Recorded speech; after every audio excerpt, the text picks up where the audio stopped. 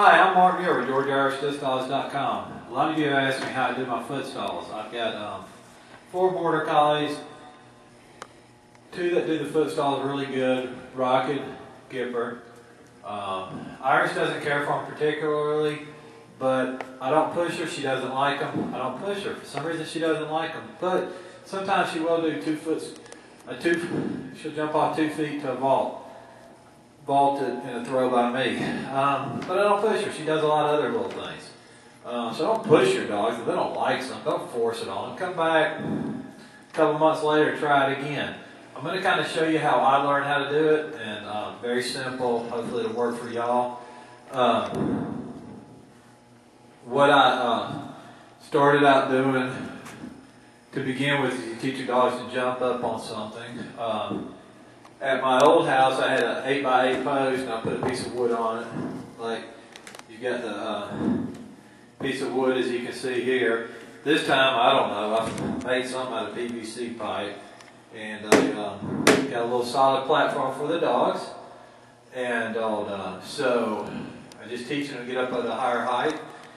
I know they're going to load up from the front side of me, so I'll teach Gipper to come around the front. Some of this he's way beyond. He hadn't done it in a long time since he's past this level. Gipper, come here, buddy.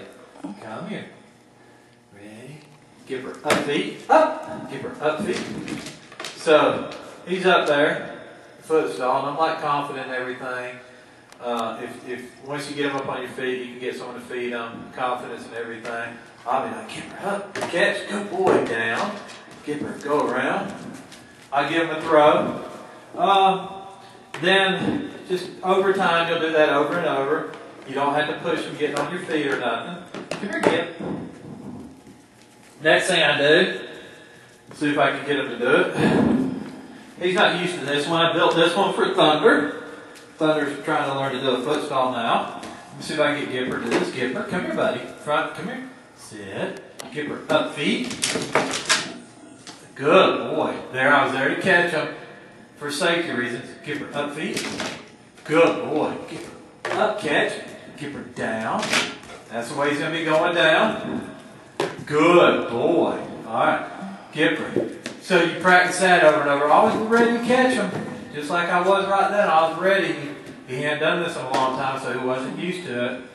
I try not to ever edit my videos. What you see is what happens. Come here. Gipper, front and center. Come here. Over here. Sit. Sit. Stay. Then I'll start introducing my feet into the equation. Gipper, up feet. So my feet are there, so he knows eventually my feet are going to be there. Gipper, stay. Gipper, catch. Good boy. Gipper, down. I'll get up. Give him a throw. Rollers, you're always rewarding them. Eventually, so you keep doing that over time, a couple of weeks and everything. So take the foot stall, a little contraption. Look, one thing you can do is you can put them on an 8x8 post or board, or you can start with a 5-gallon bucket if you want to. That'll work. Just have your dogs jumping up on a 5-gallon bucket. You might even want to have them start jumping up on a chair to begin with, a tall stool or something. One crazy thing, Gipper won't do this. He used to, but you can train the young dogs with it once they progress on your feet. What I did is I just got a board the same size as that. Got some tennis shoes, it's about a 1/2 inch thick. Screw the shoes on the board, put a non-slip surface so they can't slip, and then I'll put it on my feet to take it to the next level. It's just like your feet, it gives them a flat surface to work on before you go to the tennis shoes. Themselves, you're going to want to check the soles of your shoes and make sure they're really flat. Notice a lot of times I'll wear the New Balance ones because they're really flat on the bottom. Give the dog a flat surface to go on. There's different types of foot vaults you can do and everything. A long time ago I had Rocket doing the 1 foot stall, stand and everything. I had him vaulting off 1 foot many years ago. He could vault off 1 foot. I started seeing some other people do it, so I was like, Then I started noticing it was taking too much time. This year, in one of the championships, I noticed somebody took like 17 seconds to set up 1 foot stall.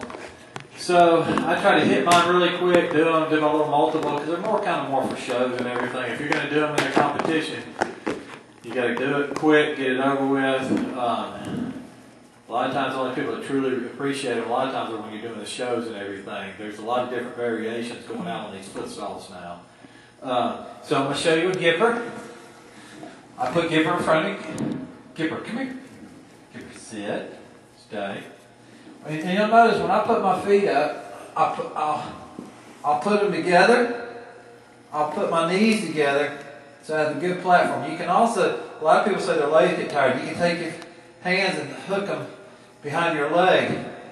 And eventually you just want your dog to hit your feet and ride it up like that. Ride it up like that from the front side. Gipper. He loads really good. All right. Gipper. So he's getting ready to load up. As you can see him, Gipper up feet. That's a good load up. He's on my feet and everything. I taught Gipper to beg off my feet like that, but that took a lot of time and a lot of confidence. Gipper doesn't mind doing it. Rocket used to beg really good on a 1-foot stall. Gipper, I just say, And notice, don't be throwing your multiples this way. They go a lot easier this way. And think about the wind when you throw them too. Right. They'll go around, and it's the same thing however you want to do an upside down throw. You can do an overhand throw. You can do a backhand. A lot of people have their dogs come back over you.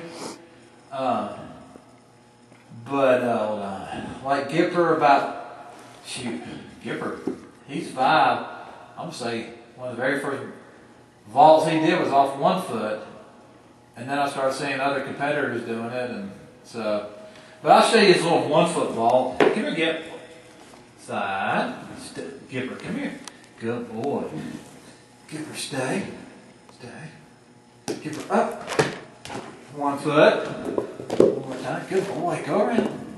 Stay. Come here, buddy. Stay. Stay. Notice I'm giving him a good platform. I turn my foot to give him a good platform. Gipper, up. He jumped over it. He tricked me, boy. You silly boy. Come here. You're supposed to jump off my foot. Come here. Sit. Sit. So he knew he could jump off my foot, so I'm going to bring him a little bit closer. Come here, Gip. Come here. Sit. Stay. Sit. Sit. I'll even go toward him a little bit. Ready? Gipper up feet. There you go. Good boy. Good boy. Now I give a little throw. He can come over. A little over or something like that. And that's kind of like how the progression of the foot stall works. You can do a bunch of different variations. They can come over the top of your head. They can do it with 1 foot. They can stand on 1 foot. They can stand on 2 feet.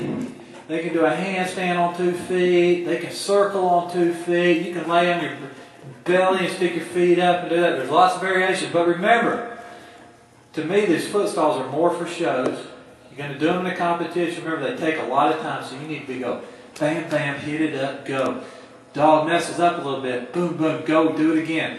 Don't be trying it no more than 2 times, because then judges already know you're capable of making a mistake if you go into it twice. So that's how I do my foot stalls, and I did it with Gipper.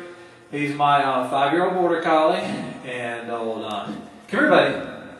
Gipper, up, come here. This is Gipper. Thank you very much. I'm Martin here with GeorgeIrishDiscDogs.com with Gipper.